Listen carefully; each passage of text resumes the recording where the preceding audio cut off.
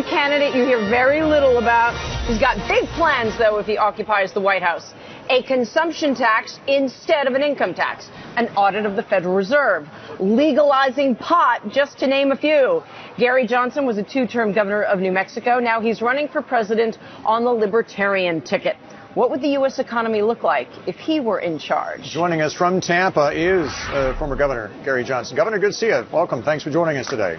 Bill, Michelle, thank you for having me on. I watch CNBC all the time, so wow, I get to be on Closing Bell. Well, we appreciate that. Thanks for joining us today. Flattery will get you everywhere. I know you and Michelle think a lot alike on a lot of these issues. First of all, let me just ask you, what are you doing in Tampa right now?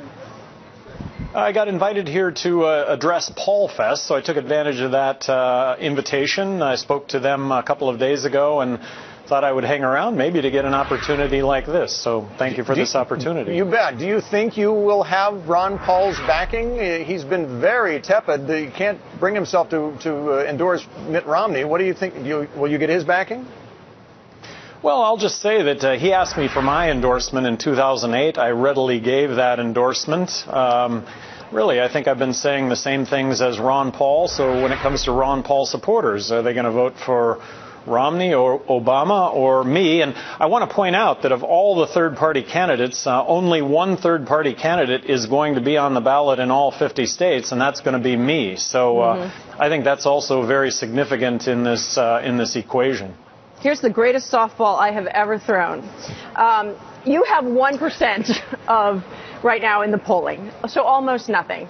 I don't understand why there aren't more libertarians in America. I think the average American is basically a libertarian. They're fiscally conservative, socially liberal. Stay out of my pocketbook and out of my private life. I wrote a whole book about it. You can feel free to buy it.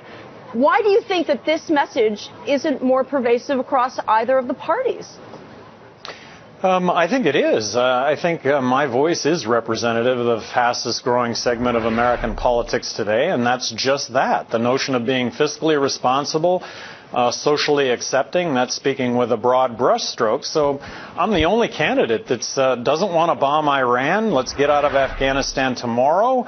But you only have equality. 1%. But you only have 1%. I mean, you could be the fastest growing because you're working off a very small base. Well, that might be the case, but I'm doing what I can do, and I think that that's very important in this equation, and I'm willing to bet that that there will be momentum on election day. Look, let's reform our tax system. Let's abolish the IRS. Let's abolish income tax, corporate tax. Let's balance the federal budget tomorrow. End the wars, stop the spending. Where is this being represented by either of the two old parties? At this point, what's expected to be a tight race, Governor, do you worry at all that you will steal some votes away from Mitt Romney that would otherwise go his way? No, I think, Bill, it's been put to the test in 4 different states. And by the way, those 4 states, the polling was somewhere north of 5 and 6%. But in the 4 states where it was put to the test, in 2 states I take more votes away from Obama. In 2 states I take more votes away from Romney. People really do care about civil liberties. I think people really recognize that we are on a course of fiscal disaster unless something gets done. And I am proposing to balance the federal budget in the year 2013, which would be a 43% reduction in federal spending that if we don't do, you know, you all talk about it all the time. I'm in the camp that believes we're going to suffer a monetary collapse if we don't get this under control, and nobody's talking about control. Republicans are going to balance the budget in 28 years, and that's contingent upon growth occurring also. I don't know. I don't think it addresses the problems.